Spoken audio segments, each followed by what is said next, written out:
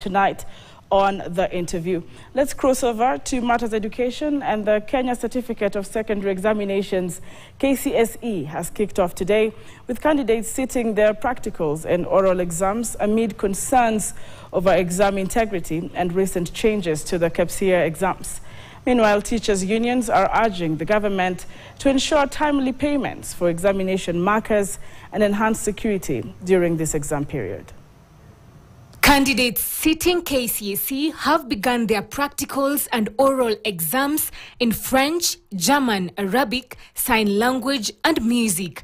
The examinations will be administered to 956,501 candidates in 10,500 centers across the country.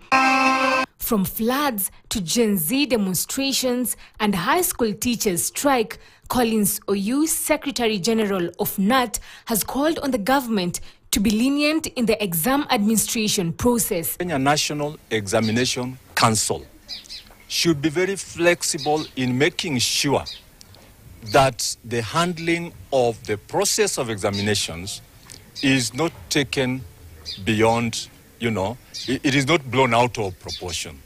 Teachers' unions are calling on the government to provide adequate security measures to protect the integrity of exams and prevent disruptions.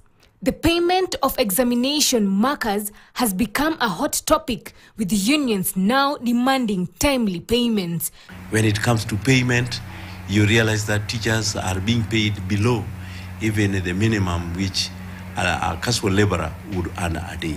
Whatever has been passed to be paid must come at the right time. Concerns have been raised regarding recent changes in the KPSEA exams, with suggestions that this modification may negatively affect final results.